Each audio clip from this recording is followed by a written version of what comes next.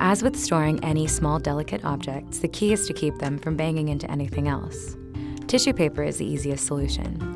If the ornaments are wrapped, they can be safely stored together in one box. For an added level of safety, use a box with dividers, like a wine case. Or even better, use cardboard six-pack carriers. This is a great way of organizing ornaments and makes packing and unpacking a snap. Or if you want to get really ambitious, you can make your own ornament container with a hot glue gun, a storage bin, plastic cups, and some sheets of cardboard. Cut down 2 sheets of cardboard so they fit into the storage bin. Using the hot glue gun, attach the plastic cups to the cardboard in neat rows. Now each ornament has a home, and they can all be stored away safely.